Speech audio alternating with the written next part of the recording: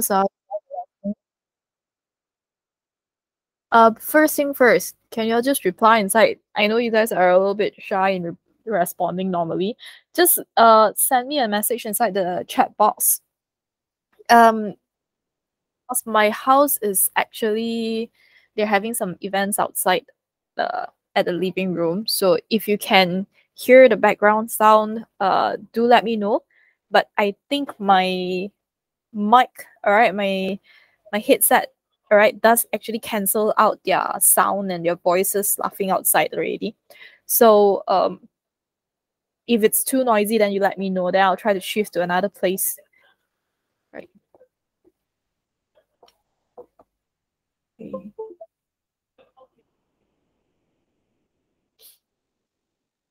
Right. So for those who just came in, right, evening everyone. So we're going to go into term ionic emission right now. Okay. So we're going to enter electronic chapter. Okay. In electronic chapter, we will first understand regarding term ionic emission. So for the electronic chapter, let me open up the textbook. Okay, so according to the textbook, there is only 3 subtopics in here, but honestly, to tell you, term ionic emission, it's very to me, it's a little bit abstract comparing to the rest of the chapters because we're dealing with electronics, all right, the same electronics that previously was that we were talking about on semiconductors, all right, that we talk about how quantum physics is the main reason this electronic chapter is being found, and also it is the very core of our modern technologies and our modern lifestyle right now. It's electronic parts. Okay, so even though there's 3 subtopics, so honestly to say, we will need 3 lessons to cover this. So we're going to cover electron, all right, 5.1 electron today. On 2 days later, we're going to cover semiconductor diode, and after that, we'll cover transistor in another lesson. All right, so let's start with electrons here. Okay, so wait, I'm going to open up this first. Okay,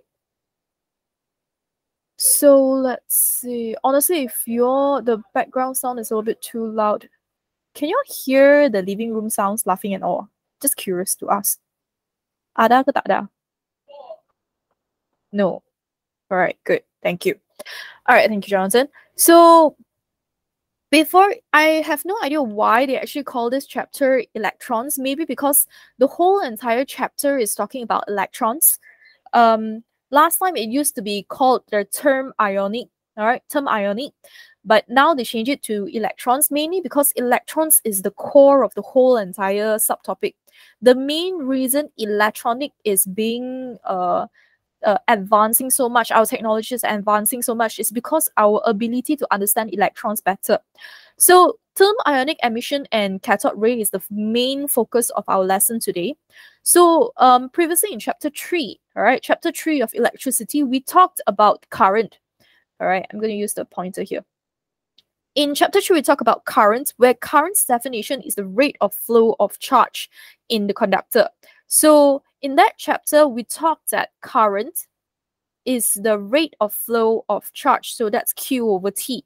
So when a charge flow here, we mainly talk about electrons, because we have already discussed many times that electrons is more loosely bound to the nucleus.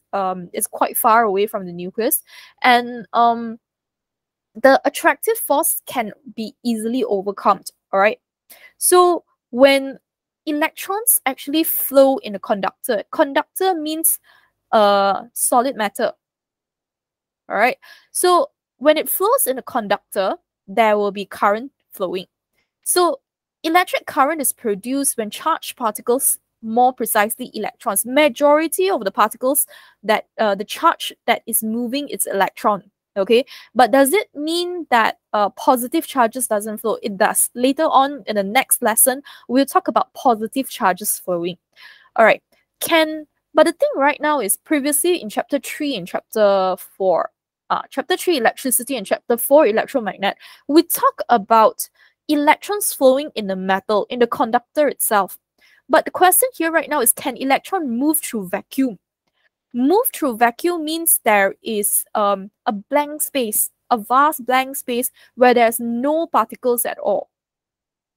All right, there's no particles in a vacuum area without the presence of conductor. So that's a question that the textbook actually asks us. So so I already added in these notes from my previous one, because the textbook is a little bit incomplete in this case. Term ionic emission. For your information, the word term ionic emission, the definition is the process of emission. Emissions means release. All right. Emission means release, the release of electrons from a heated metal surface. All right, the release of electrons from a heated metal surface, but because it says the term ionic emission, so emission is the main focus of the physics term that has to be in there. All right, so when a metal surface is heated means there is heat energy. All right, there is heat energy, and also known as thermal energy. All right, heat energy and thermal energy. So the energy that is being provided to the metal surface is the one that causes the electrons to be emitted out. Thus, the word term means thermal energy. All right, ionic means electrons. Electrons are negative charges. All right, electrons are negative charges. All right, emissions mean to be released out. So term ionic emission means thermally electrons that is being released, all right, or the process of emission of electrons from a heated metal surface, because electron must come from the metal surface. So how does term ionic emission occurs? Term ionic emission occurs, number one, the metal consists of large number of electrons which are free to move. That's the reason why metal are actually an electric conductor, because they are easily to move all over the place. Okay. Now, at room temperature, the electrons are free to move, but they still remain inside the metal. So this is a key word. At normal condition, the electrons will remain inside the metal and it flows inside the conductor itself only. Okay, so we have already learned in quantum physics of photoelectric effect. When electrons, it's actually inside the metal, but when light comes in, electrons is emitted out. So that's called photoelectric effect. All right, the electrons that is being emitted out due to light energy. So term ionic emission is actually the electrons that is emitted out from the metal surface because it received thermal energy, heat energy. Okay, so the electrons cannot escape from the surface because insufficient amount of energy. They are bound by the attractive force from the atomic nucleus, which is positively charged. All right, the protons are all there. So electrons are actually attracted to the protons at the nucleus. All right, so in order to overcome this attractive force, when the metal is being heated at high temperature, all right, some of the free electrons may gain sufficient energy to escape from the metal. All right, so it's almost similar with photoelectric effect. It's just that photoelectric effect uses light energy to release the electron. Here, they need heat energy to release the electrons. It's almost the same thing. It's just the source of the energy that is absorbed by the electrons is heat energy here. So does that mean that we are going to take a lighter and actually light up the metal? No, actually not. How does it come through from? Okay, let me erase off everything on this slide. All right, how does this come from? Is actually from this picture on the right hand side here. Now, this is a very simple circuit whereby there is a battery. All right, so this is a direct current source. Okay, so a direct current, the longer one is the positive charge, the smaller one is a negative charge. So current will flow from the positive charge through this filament and then enter back to the negative terminal. All right, that's the direction of the current flow. Now, filament is a metal conductor is a conductor that has high resistance. Okay, so when a current passes through this filament will actually get heated up. Why? Because high resistance material will actually release a lot of heat. All right, that's how you know, our light bulb. Okay, so we have yeah, let's just say our light bulb. All right, all it has inside there is metal go in, and then there's filament and it comes out. So this filament area, when electricity or current, all right, when current flows through it, it will change from electrical energy. All right, it will change from electric energy to heat energy and also light energy. So that is how the light bulbs actually gets brighter. Okay, so it's the same case over here, but here it will not release out light energy, it just releases out electrons. All right, it release out the electrons which has absorbed, all right, the electrons that has absorbed heat. Okay, it has already gained sufficient energy to escape from the atomic nucleus, to escape the attractive force from the atomic nucleus, allowing them to escape from the metal.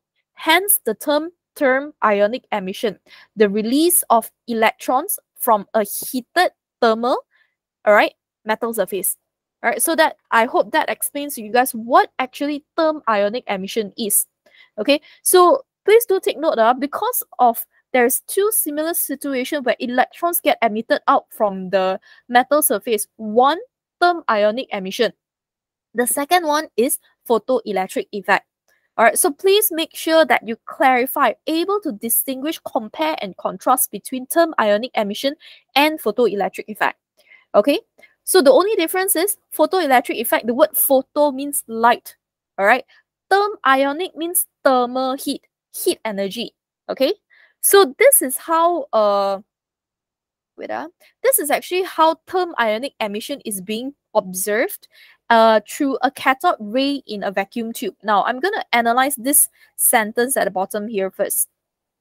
Okay, term ionic emission. Where is my pointer? Okay, my pointer changed to yellow color already. Wait first. All right, term ionic emission means the release, all right, the release of electrons. All right, the ionic here means the electrons due to heat energy and the production of cathode ray. Cathode ray means electrons, electron rays. We heard about sun ray before, isn't it? So here it's not sun, it's not light, it is actually electron rays. In a vacuum tube means there is no other particles inside there. No air particles, no other particles inside there, in short to say. All right, so here we're going to analyze this vacuum tube. This vacuum tube is actually known as the cathode ray tube. All right, the cathode ray tube. So it's very important that you understand this picture. So I'm going to break down this picture for you. Number one is actually here. We have the first circuit. The first circuit has only 6-volt power supply. 6-volt power supply, that would be only 4 AA size battery. All right, 4 AA size battery. Because one AA battery is only 1.5 volts. So 6 volts, that only needs 4 AA size battery. All right, so over here, all right, this power supply here is, because there's one long line, another shorter line. So here, this is actually a positive and negative direct current power supply. Okay, so this direct current power supply is connected to the filament and then back to the negative terminal. Simple circuit only. Now, what's the function of this first circuit? The 6-volt power supply is meant to heat up this tungsten filament. All right, the main purpose of the first circuit is to heat up the tungsten filament to allow electrons to be emitted or to be released. So which means the first circuit is where term ionic emission happens.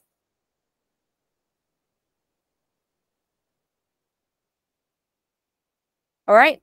The first circuit is where the term ionic emission happens. So I'm going to consider that as my first circuit.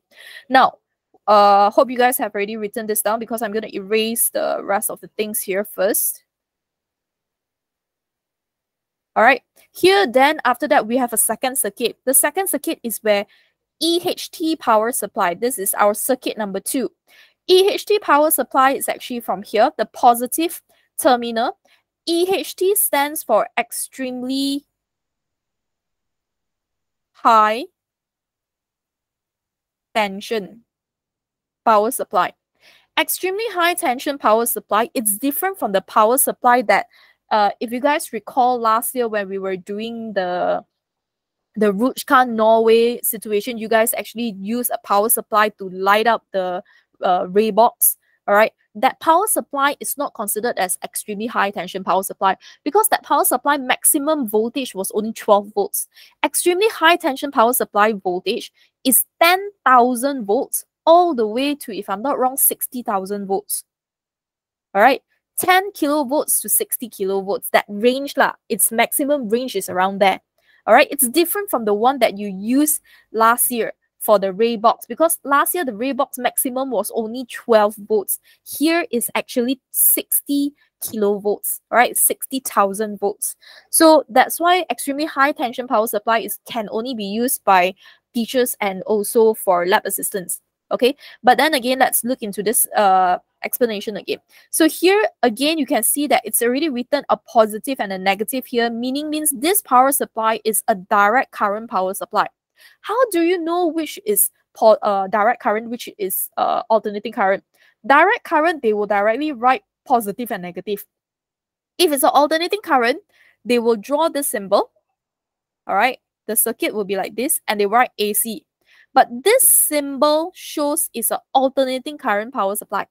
Okay, this symbol, it looks like a sine graph that you learn in maths, right? Because alternating current, the graph that is being produced is actually a sine graph.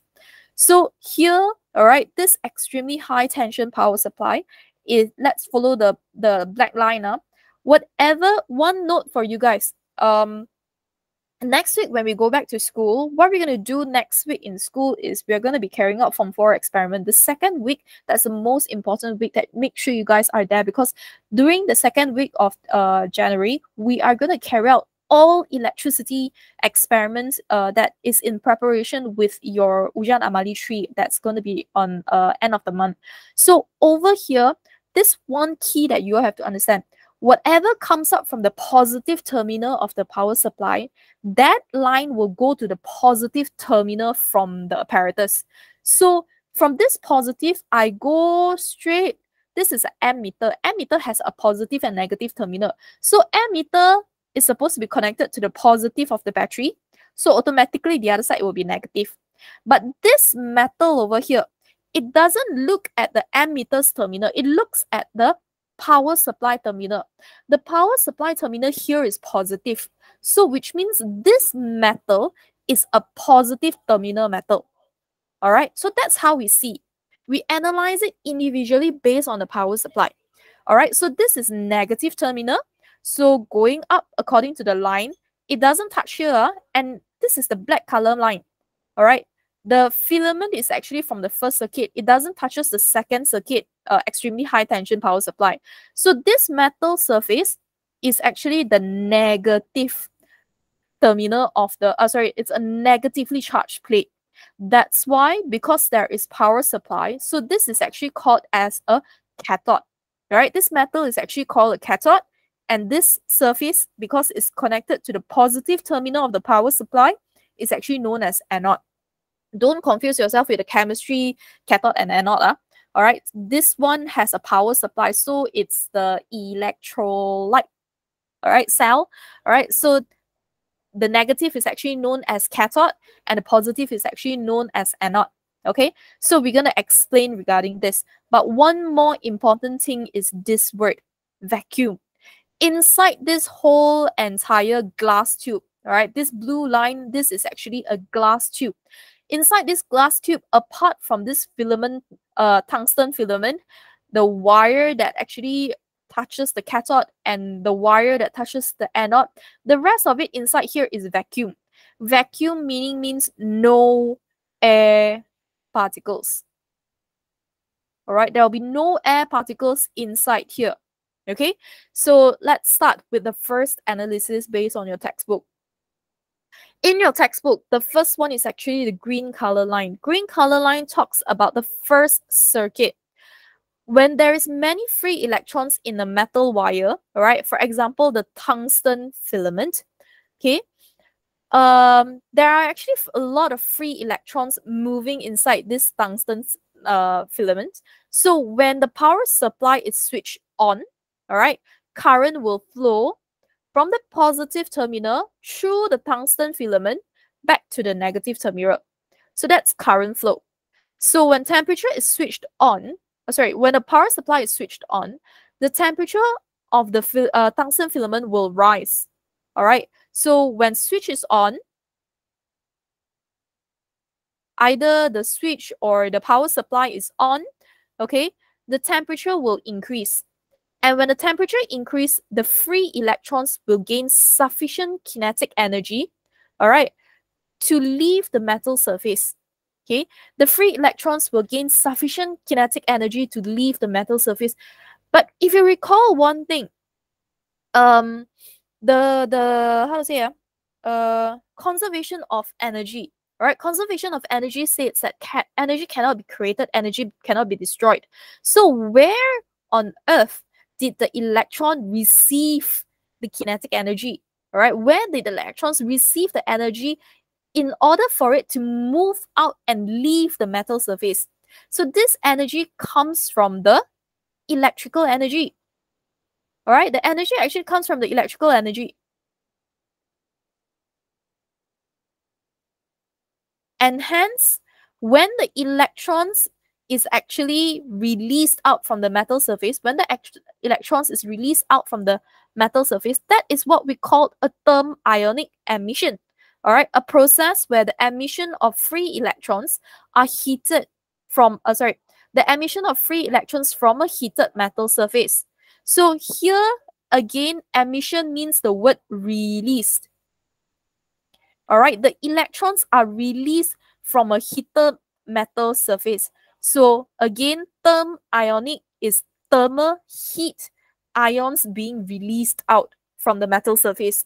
So here, the meaning of this picture is that when the filament gets heated up, it will become hot, electrons is emitted out. And remember, this metal here is a cathode, all right, which is connected to the negative terminal of the extremely high tension power supply. So this metal, cathode metal, has a lot of electrons, negative charge over there. So the electrons are all here, all right, out from the metal surface of the filament, tungsten filament. So how do we actually improve, all right, how do we actually improve the number of electrons, or how fast the electrons can be emitted out? Is by having the layer of metal, the cathode metal, to have barium oxide or strontium oxide, which is coated on the metal surface of the cathode in a vacuum tube, so that the temperature required to release the electrons will be reduced. This is a modification question part, whereby you want to have more electrons being released, or faster, to be released faster. It needs to be coated, the cathode surface needs to be coated with barium oxide or strontium oxide. So this is the choice. And the bottom part is actually the explanation. All right, so this is actually for thermal ionic emission. All right, let's go next. The next part is talking about the glass tube, this area here. All right, so the glass vacuum tube, electrons are able to accelerate towards the anode without colliding with air molecules. Now, what does this sentence actually mean? First, when electrons from the first circuit, when the 6-volt power supply allows current to flow through the filament will get heated, and electrons will absorb the heat energy and escape out from the tungsten filament. So when it escapes out from the tungsten filament, the electrons will all be over here. Now, electrons, it is when it's being released out, it will go all over the place actually. All right. So when there's a second circuit, which is the extremely high tension power supply is there, from the cathode, the negatively charged plate, electrons are negative charge. The cathode is a negatively charged plate. So electrons and cathode is the same charge. Same charges repel each other. But anode is all positively charged because it's connected to the positive terminal of the power supply. And it's extremely high tension power supply some more. So the electrons that is being released out from the filament will move straight towards the anode. All right. And why do they use the word accelerate in the sentence and not the word move, like what I just did?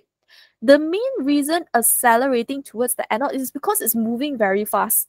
Okay, so let's just imagine your classroom is actually in block B. All right, so you have gamma, omega, and alpha here. Then after that, we have the corpora C here. And then after that, we have the girls' toilet and then the boys' toilet over here. And then the canteen is at this corner. So it is, again, I always use students as electrons, okay? So when I assume students as electrons, okay, sorry, let me...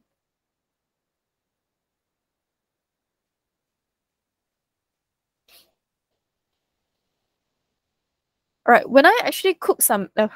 why I suddenly say the word cook. All right, when I assume electrons, students as electrons, because it's very easy for you all to understand, you know, the characteristic is almost similar. Now, let's just say you guys coming out of the classroom is the term ionic emission or the photoelectric effect. So in this case, it's the term ionic emission. So when you receive amount of energy, which is going to be the bell, all right, the school bells rings, and then all the students will actually come out, and you have no idea what you want to eat. So what you will do, you will go towards the corpora C, and you will see what food is there in the corpora C that's selling over there. Then maybe you wait for your friend at the toilet, and then after that, then you'll go to the canteen, and then you go and check out every single counter to see what they're selling over there. All right. So you have no sense of direction because there's nothing specific that you want to eat.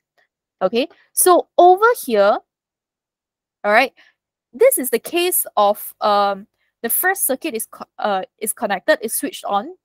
Electrons is released out from the filament, but nothing is attracting the electrons. The electrons are free to go because the second circuit is not being switched on. But if the second circuit is being switched on,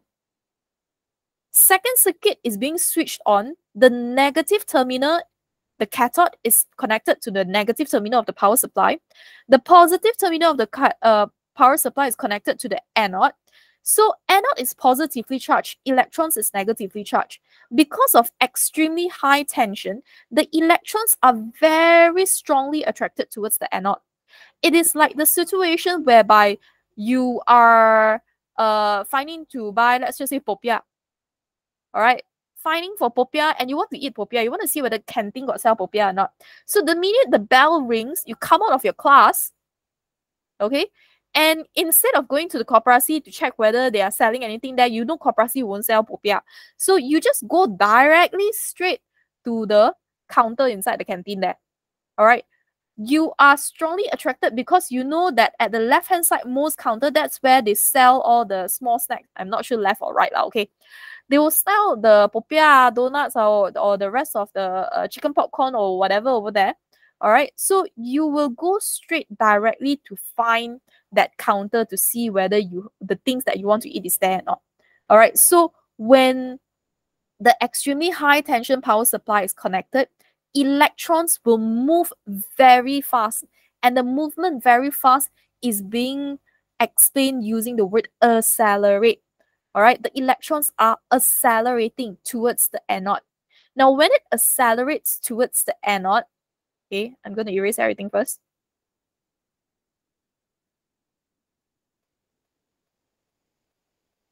All right, when it accelerates towards the anode, it means that it's moving very fast. Normally in school during recess time, is it that easy for you to move from your classroom towards the canteen. It's normally very difficult. Why? There are a lot of students coming down at the same timing. So that's the reason why this glass tube is vacuum. All right. Why? Because in vacuum, there is no air molecules. There's no particles over there. When there's no particles, all these electrons that is being emitted out from the filament due to the heat energy that is released out from the filament, all these electrons will move straight towards the anode without any collision, no collision at all. When there's no collision, means all the electrical energy,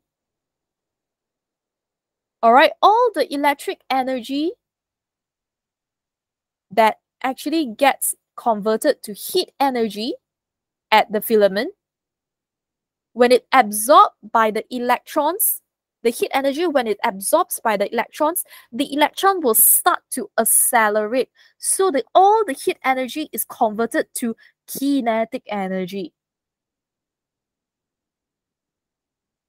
All right. So if there are particles, all right, there will be collision. And if there is collision, you would slow down if you are trying to get to the canteen. So the electrons will actually lose energy if there is particles.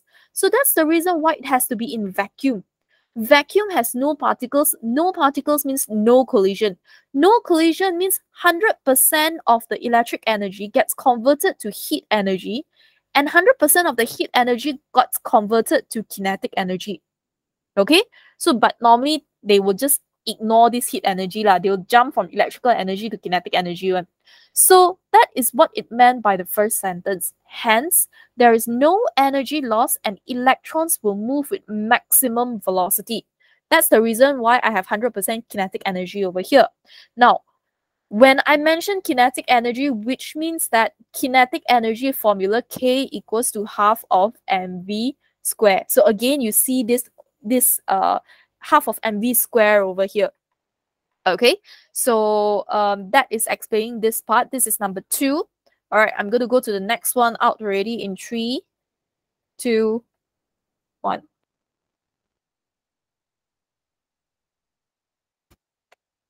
All right, now the third part. The third part is actually talking about what is being produced.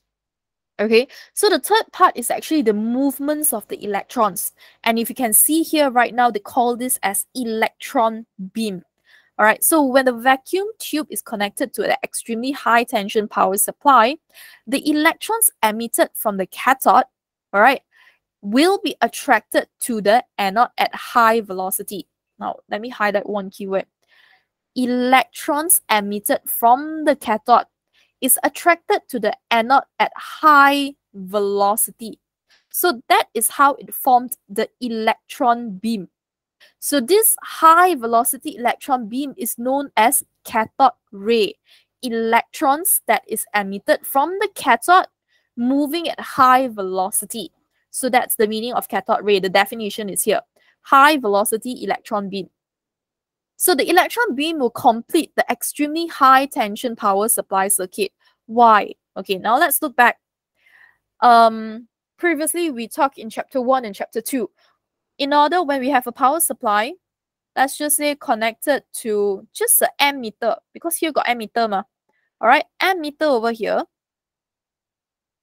Current will be able to flow from the positive to the negative because the ammeter, this is a complete circuit. But if, let's just say one thing right now, this is the power supply, and then here there's an empty space, you know.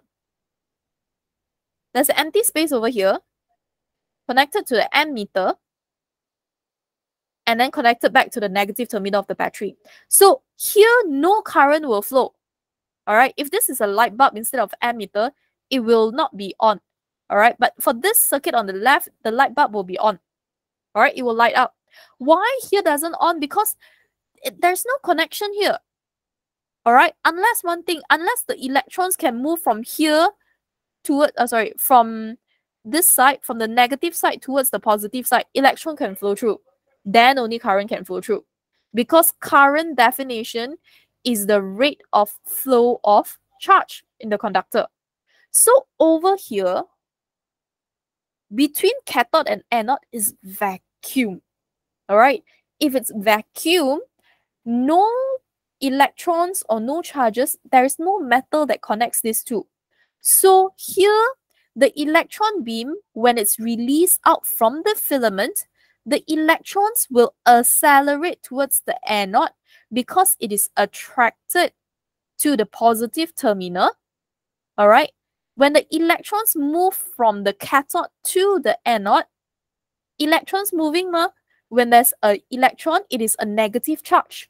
So when electron move from the negative terminal to the positive terminal, then current will flow from the positive to negative. All right. So this means that when there is a charge flowing, the electron beam will complete the extremely high tension power supply circuit, which I call it the second circuit. And the milliammeter reading will show the current is flowing. Milliammeter means the amount of current that flows is actually very, very small. All right. Milliammeter is actually 0.00 decicenti 1 ampere, like that. All right. So it's very, very small, the amount of current. That's why it uses a milliammeter. It needs to be a very sensitive ammeter. Okay. So if the connection of the extremely high tension power supply is reversed, the milliammeter will not show any reading. Why is that? Okay, so I'm going to erase all this first. Now, why when the extremely high tension voltage is on the opposite direction, there is no reading on the milliammeter? So let's look back at this circuit. When this is positive, here is negative. All right, this terminal, they said only the extremely high tension power supply. So over here, the power supply still remains. So current will flow from positive towards the negative, causing the filament to be heated up and then electrons to be emitted out due to term ionic emission. But one thing, if the electrons can move from this surface, this metal, to the right-hand side metal, then there's current flow. But if you look at the extremely high tension power supply right now, this is positive. So the metal that is connected to the positive terminal, which is this, all this will be positively charged. The negative terminal of the extremely high tension power supply is connected to this metal. So all here is negatively charged. All right. This gap is probably about a 10 centimeter gap, like that. So it's very difficult for the electrons to jump on its own one. So the electrons that keeps emitted, all right, that is released out by the metal surface at the filament, keeps on attracted towards the positive terminal of the power supply. No electrons will flow over here. So when no electrons flow between the positive metal and negative metal, this is not a complete circuit already, When the circuit is not complete, then the ammeter will not show any reading at all. Okay, so this is what it meant by the last point. If the connection of the extremely high tension power supply is reversed, milliammeter will not show any reading. So here, the graph below shows a graph of currents against voltage for term ionic diode. Diode we will learn in the next subtopic, which is going to be 2 days later. So this shows that term ionic diode is a non-ohmic conductor. All right. Again, recalling what is non-ohmic conductor. Ohmic conductor. All right. Ohmic conductor will obey Ohm's law, which is potential difference is directly proportionate to the current. So if you draw a graph of current against potential difference or potential difference against current, it should be a straight, directly proportionate line. But when they plot current against potential difference, they get a curve. So that's the reason why term ionic diodes are non-ohmic conductors. Okay, so I hope this clarifies. Okay, now let's go next. This one is something that I added in on myself. All right, so wait, let me adjust my. Okay.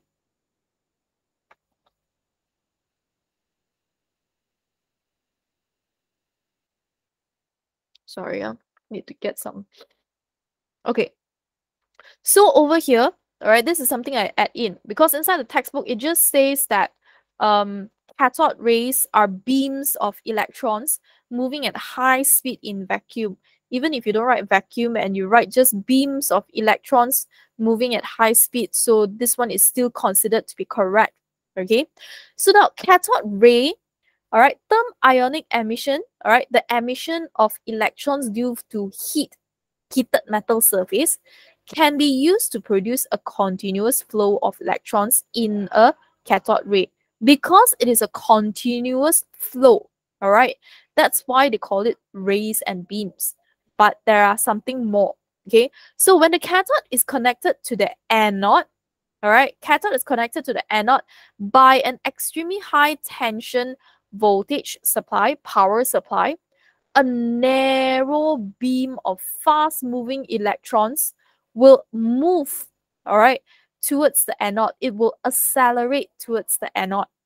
So the beam of electrons moving from the cathode to the anode are known as cathode ray because it's a narrow fast electron. All right, narrow beam of fast moving electrons. So that's why the term cathode ray. So cathode ray can be used in picture tube television, right? The olden days TV, not the olden days, not very old, probably 10 years ago. All right, before the LCD TVs, the plasma TVs are very popular. All right, they actually use a cathode ray television.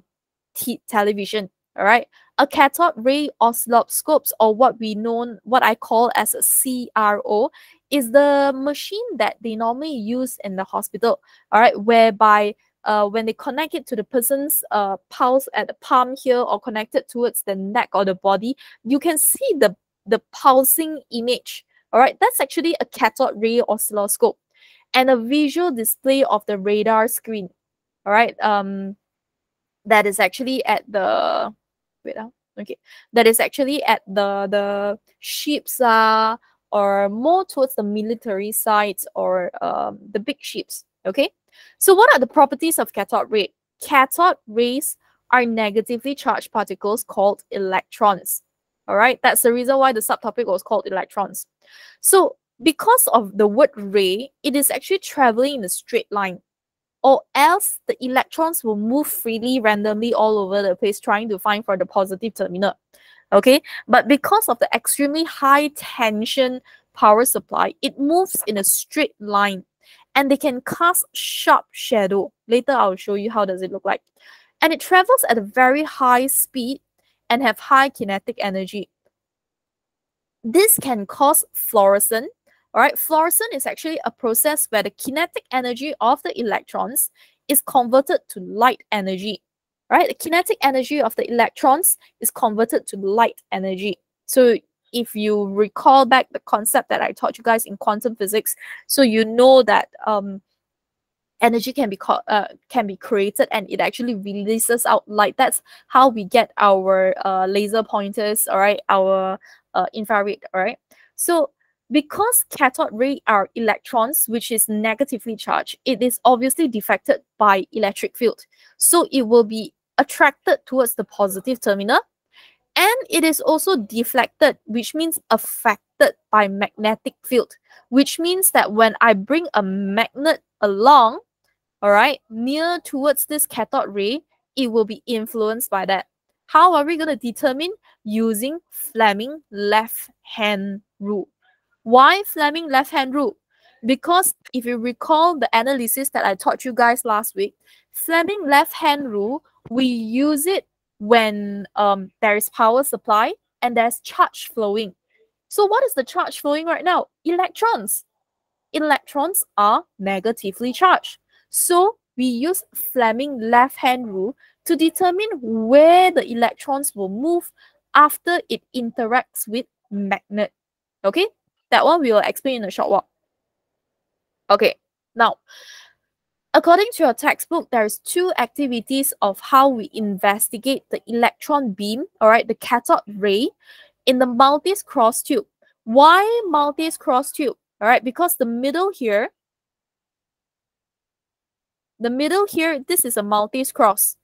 Okay, so one is a Maltese cross, the other one would be deflection, electric field. So they are trying to analyze that. Okay, wait,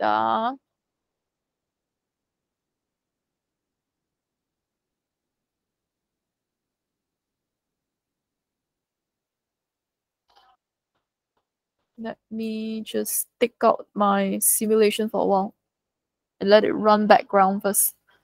Okay, so this is when you see this cross, this is actually a Maltese cross. Okay, so here, as you can see, what circuit do we have? You have to understand this circuit first. Now, this circuit is similar to what I explained just now. We have a first circuit, which is connected to the 6-volt power supply. We have the second circuit down here, which is connected to the extremely high tension power supply. Negative is connected to the cathode. Positive is connected to the anode. And look at this line. There is another line towards the Maltese cross. Okay, so there is two lines, which means the Maltese cross was already positively charged.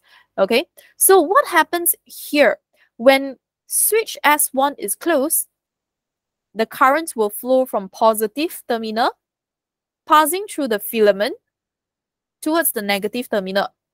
And when current flows, this filament will get heated up and electrons will gain sufficient energy to escape from the metal surface. When it escapes from the metal surface, all right, the second circuit is the extremely high tension power supply.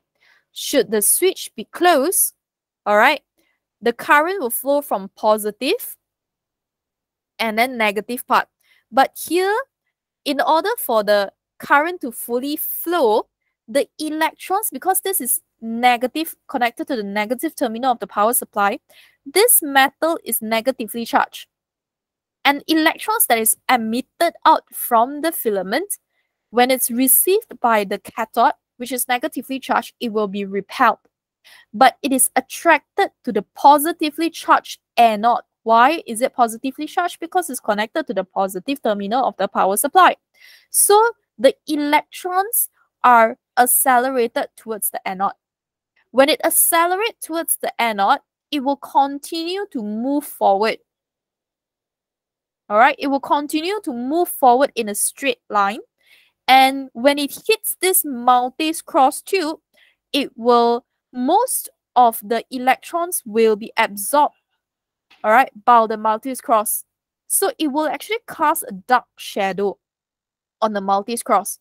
So if the electrons is released as well, they will show a green color shadow. All right, wait, my simulation is already open. Let me switch it. Let me just click it on for a while. Where is my Maltese cross?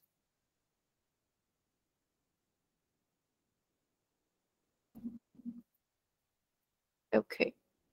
So again, I have to let it run for a while.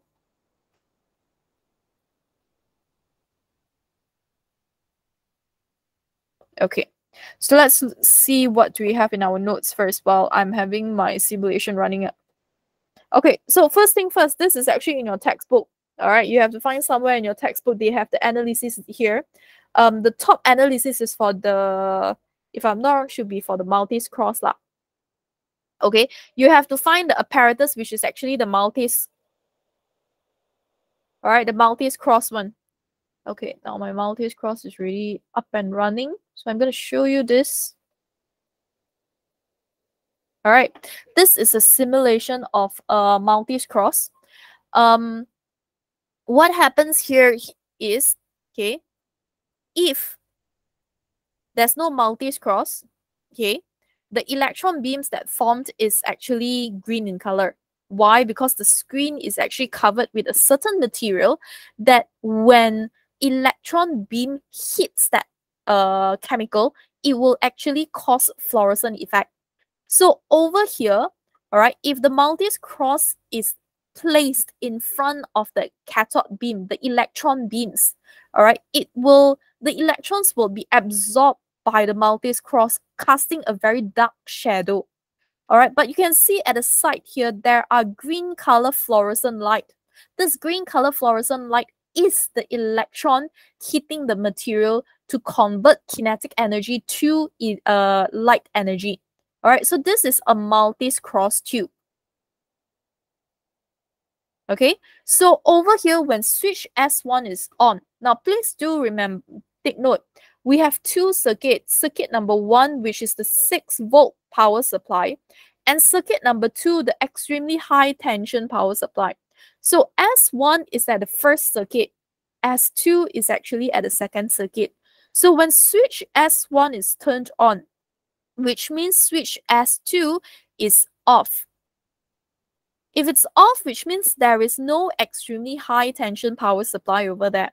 So when there's no extremely high tension power supply, the circuit 1, all right, current will flow through the 6-volt power supply, heating up the filament, all right, the tungsten filament, and electron will absorb the heat energy and be released out from the metal surface.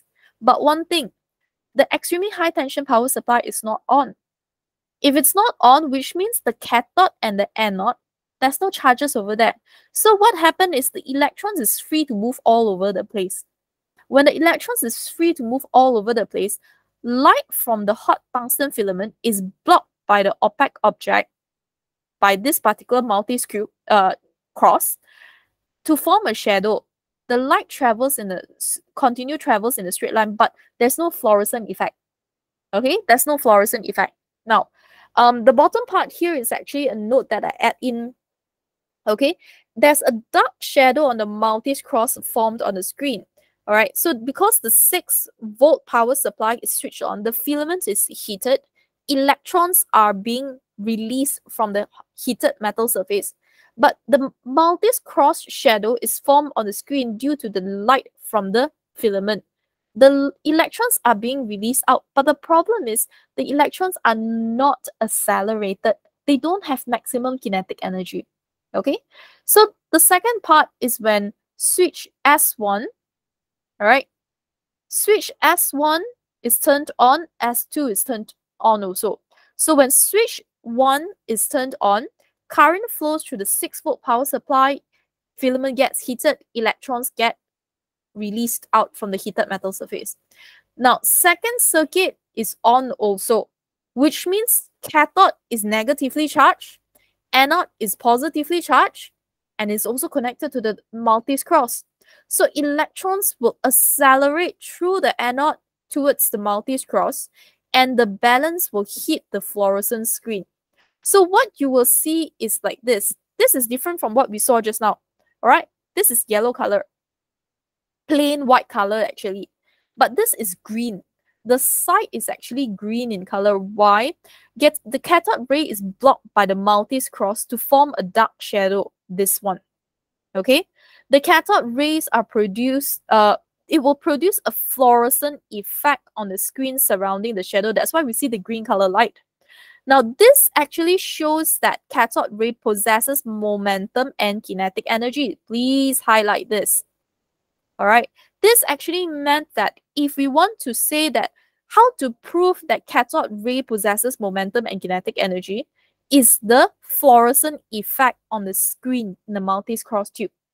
So, in order to further explain even much clearer, what do we see from the observation? A dark shadow of the Maltese cross is seen in the middle of the screen and is surrounded by green color light. So, a proper explanation, a more detailed explanation, is when extremely high tension power supply is switched on, a high voltage is applied between the cathode and anode, causing the electrons to accelerate. So this is what I explained just now. Then the cathode ray blocked by the Maltese cross, causing a shadow to form the screen. Okay, and then the green screen formed around the shadow when the extremely high tension power supply is switched on, showing that all the kinetic energy is converted to light energy when the electron hits the fluorescent screen. All right. When the kinetic energy is converted to light energy, then only you get this fluorescent effect. All right. So if it's not accelerated, the electrons does not possess the maximum kinetic energy. When it hits the fluorescent screen, it will not have that green light effect. All right. Only when the electron has maximum kinetic energy, maximum velocity, when it hits that fluorescent screen, it will have that green light effect around the shadow. All right. So please do take note. Now, this is the second part. The third part. Third part is if we put a magnet close to it.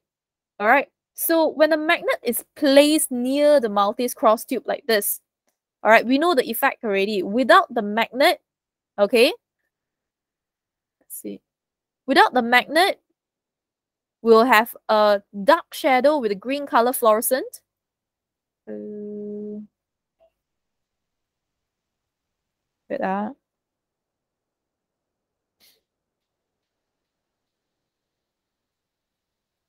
right, without the magnet, there's a green color fluorescent light that is actually covering the dark shadow. But if I place a magnet over there, when I place a magnet, and this is north of the magnet, we see there's double shadow. You know, one is the top one, and then another one at the bottom. All right, the top one is actually the one with the yellow color one, which is the darker one. Another one moved downwards already. All right, so what actually happened? We see two shadows on the screen. All right, the light shadow remained at the center of the screen while the darker one is being shifted downwards. All right, so what does this actually mean? One shadow is actually the light from the hot tungsten filament. The other shadow is due to the deflection of the cathode ray, the electron ray, by the bar magnet placed near the tube. So the deflection of the cathode ray can be determined by Fleming left-hand rule. So how come it goes to the bottom? Now, this is what we are going to analyze right now. So I hope that you have a paper and pen with you, all right, because you need to draw together with me.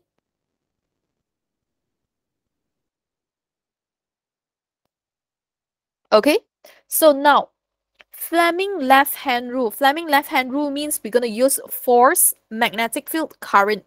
Now, the thumb will point towards the direction where the conductor is moving. But here, there's no conductor. There's just the electron beam.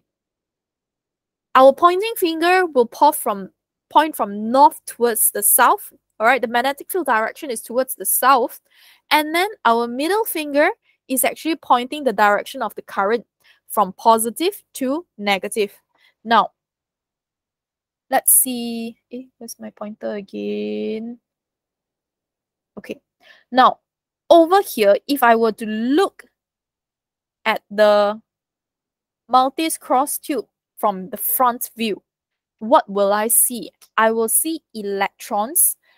All right, electrons moving towards the Maltese cross or towards the fluorescent screen.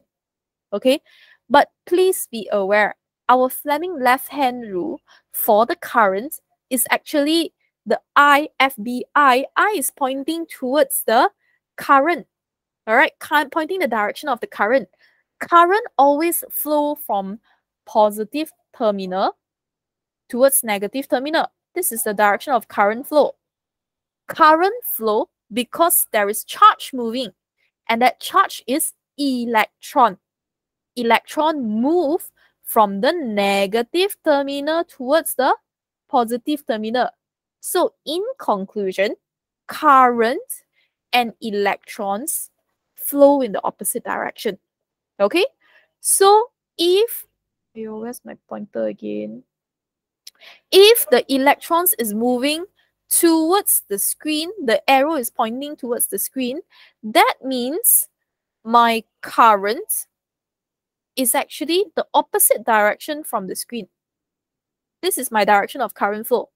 And if I draw, this is my Maltese cross tube. The current right now, this purple color line, All right, I'm looking that it's pointing over there, but I'm looking from the front view, from this view. So I see the end of the arrow, so I will see a cross. Okay, I will see a cross, which means the current is actually moving from the screen towards the filament area. Okay, so then after that, magnetic field.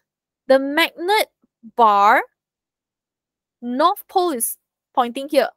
Although, yes, the other side is actually south pole. Okay, but the magnetic field will come out from the north.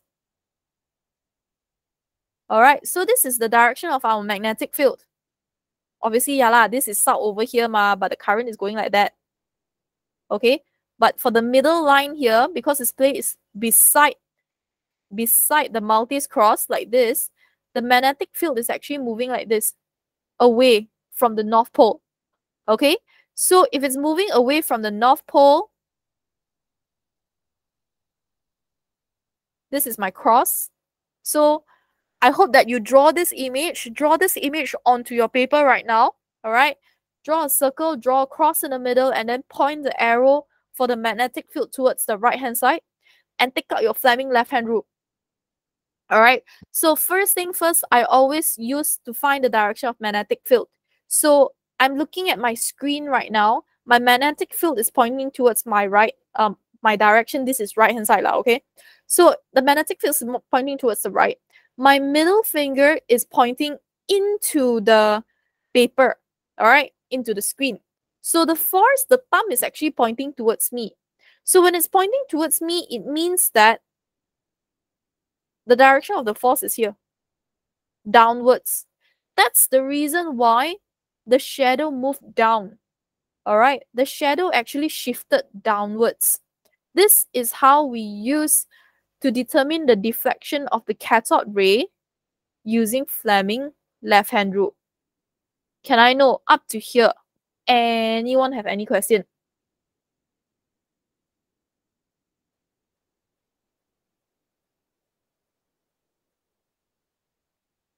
Ada soalan ke? Are you guys okay? No one responds?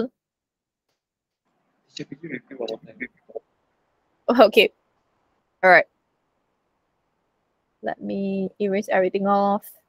I'm going to repeat on how to determine the direction of the magnetic field. Okay. Teacher, the thumb is the force, then the second finger, FBI. Force, B is magnetic field, I is current. All right. FBI. FBI. Okay. Force, magnetic field, current. Okay, so I'm going to explain again regarding how does the shadow get. There's another shadow at the bottom part, okay? Okay. So again, we are going to look at the Maltese cross from here. So when I look at the Maltese cross, this is the tube. Okay.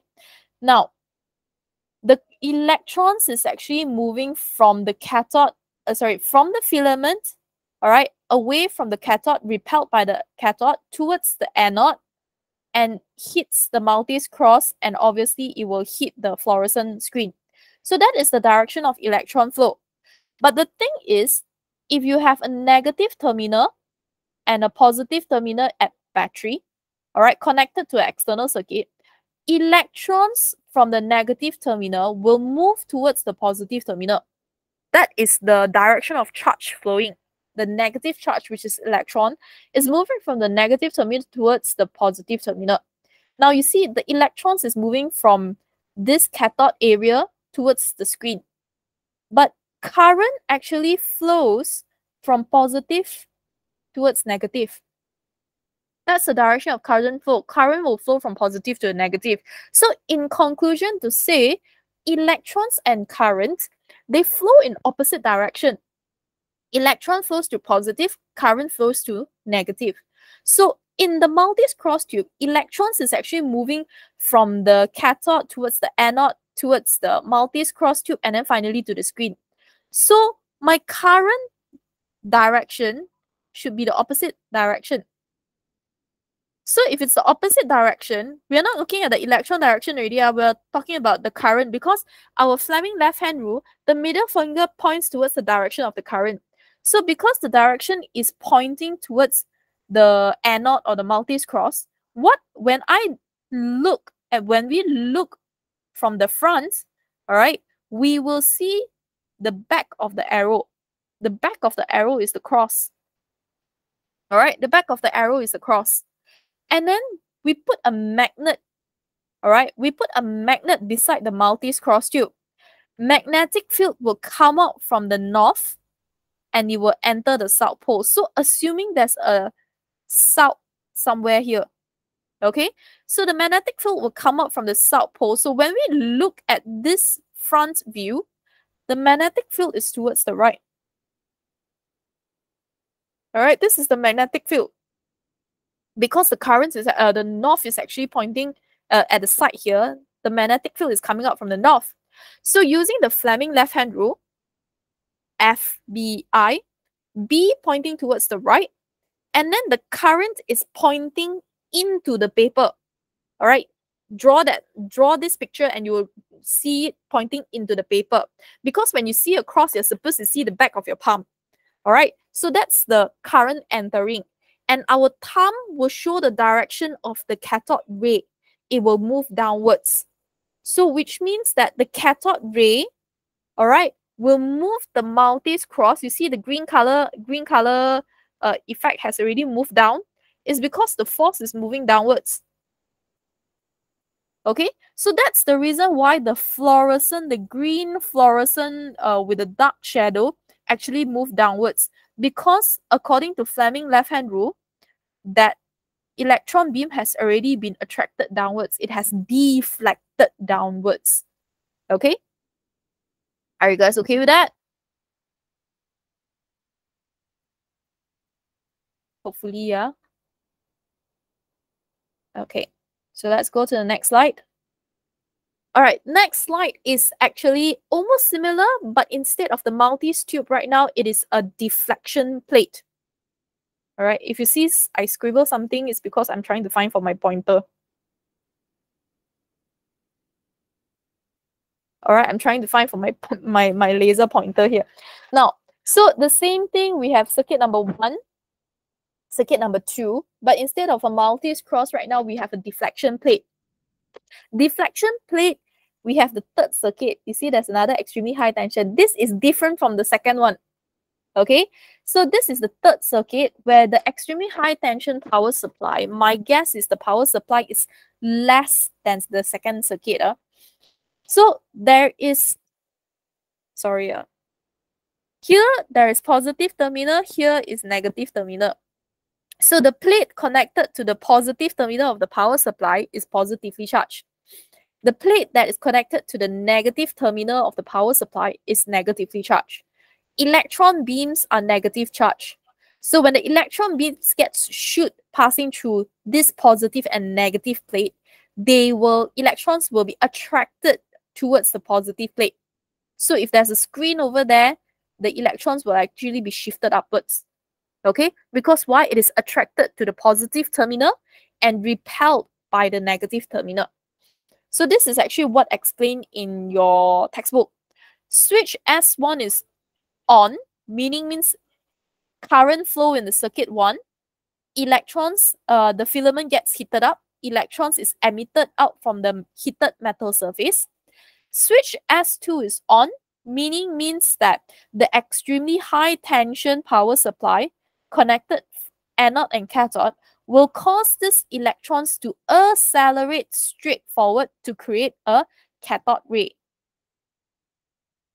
All right, so the extremely high tension power supply main purpose is to create the cathode ray. Then when it gets to the third power supply is off. They only said S1 and S2 turn on. So if the third power supply is off, all right, the circuit is not complete, the current that flows through is going to be a straight line only. It will just move past a straight line. All right, it will just move past and cause a straight line, that's all. But if S3 is turned on, this is positively charged at the top. negatively charged at the bottom. Cathode ray are negative charged electrons, means that the electrons will actually be deflected upwards. That's the reason why it gets deflected upwards when there's a positive here, because this positive means that this metal surface is connected to the positive terminal of the third extremely high tension power supply circuit. But if the terminal is being switched, the top is negative, which means this is connected to the negative terminal, and the bottom one is connected to the positive terminal, then the electron beams will get deflected downwards. Okay, so they will move in a parabolic path. Parabolic means partial round path.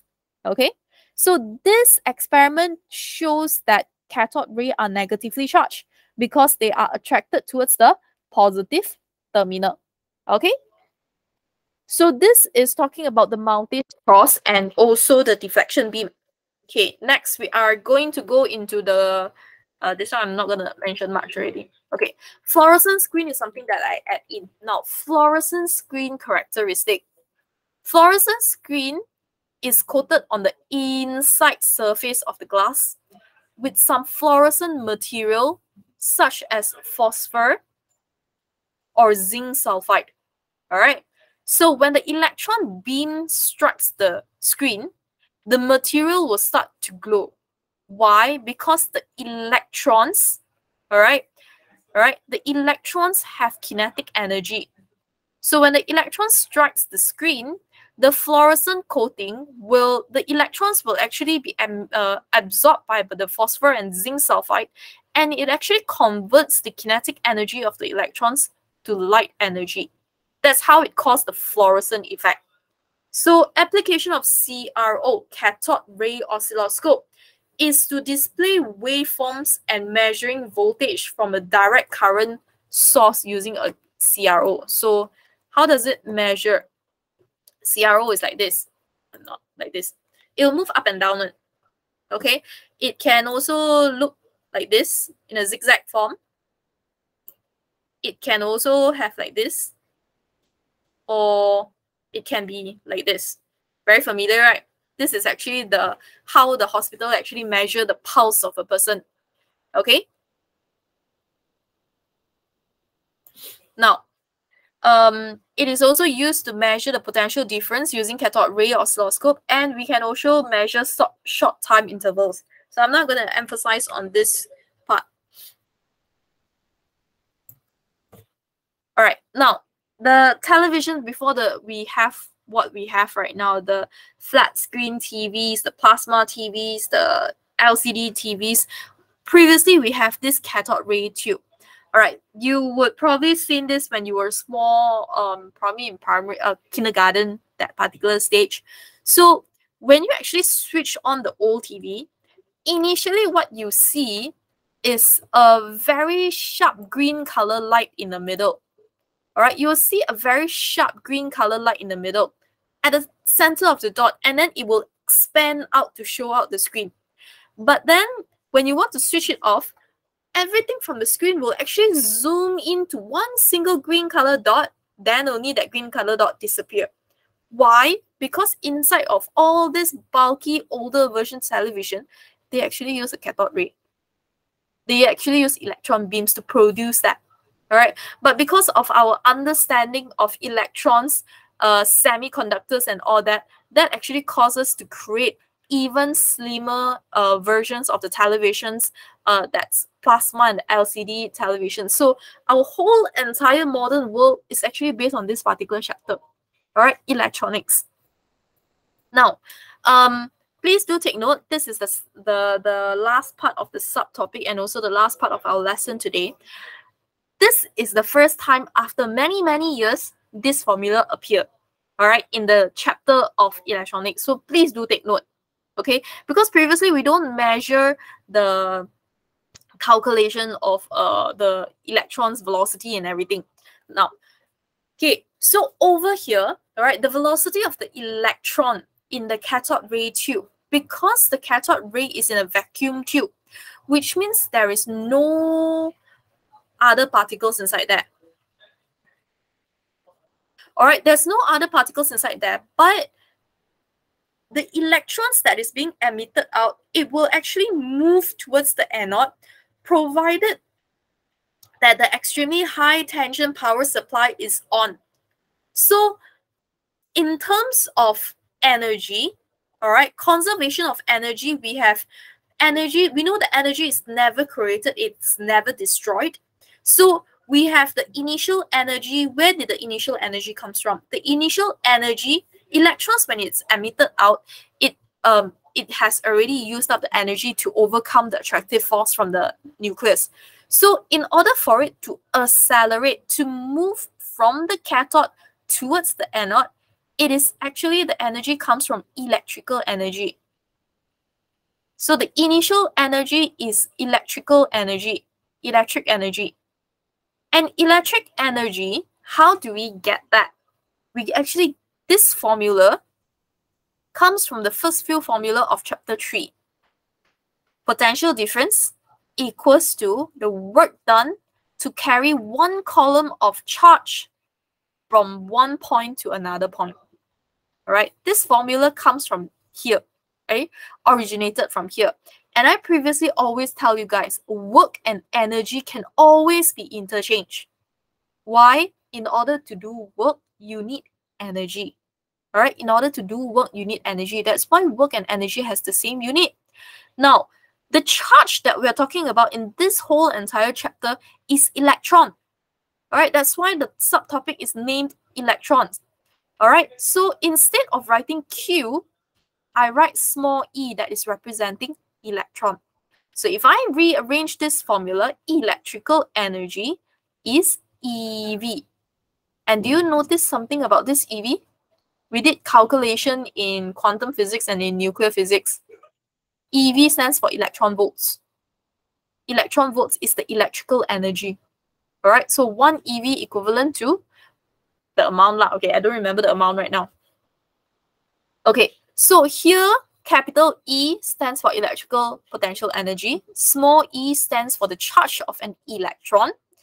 Capital V stands for the potential difference between the cathode and the anode from the extremely high tension power supply. Not from the 6 volt, from the extremely high tension power supply. Please do take note. The potential difference between cathode and anode from the extremely high tension power supply, not from the 6 volt.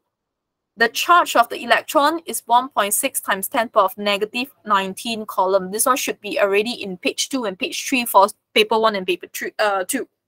All right. So that is the initial energy. It comes from the electrical energy from the EHT power supply. Now, what about the electrons? Okay. So the electrons right now, once it has absorbed the electrons that is emitted out due to term ionic emission, it is actually, when it receives the electrical energy, it will actually accelerate forward with high kinetic energy. So kinetic energy formula is half of mv squared. All right. So the final energy is actually kinetic energy. So kinetic energy formula, K equals to half of m small v squared. So over here, energy cannot be created, it cannot be destroyed. Hence, initial energy, which happens to be electrical energy, which happens to be EV, equals to the final energy, which is the kinetic energy, and kinetic energy is half of mv squared. So you manipulate this equation based on what the question gives you to find the velocity of the electron. Capital V is the potential difference of the extremely high tension power supply. Small e is the charge of an electron, which is 1.6 times 10 power of negative 19. Mass is the mass of the electron, which is 9.11 times 10 to the power of negative 31 kg. You find for V, so which means what you need? You need to know how much is the value of the potential difference. Okay? So that is what explains. Now, what assumption did we do when we calculated this conservation of energy? When we actually applied the conservation of energy, we assume that all electrical potential energy is converted to maximum kinetic energy. So what is the assumption? The assumption is that no air molecules in the vacuum tube, right? There's no air molecules in the vacuum tube. So the electrical energy provided by the EHT power supply is fully absorbed by the electron to accelerate forward with maximum kinetic energy. Why no air molecules? Because I already explained just now. When there's no air molecules, when the electrons accelerate without any collision. Without any collision means no energy loss. All right, no energy is lost from the collision. So that's how the electrons can achieve maximum velocity. So this is the assumption made when we applied the principle of conservation of energy. So this is a very important keyword. All right. So with this, actually, we end this particular subtopic already for term ionic emission. So for term ionic emission, do you have any other questions that you want to ask me? Ada soalan?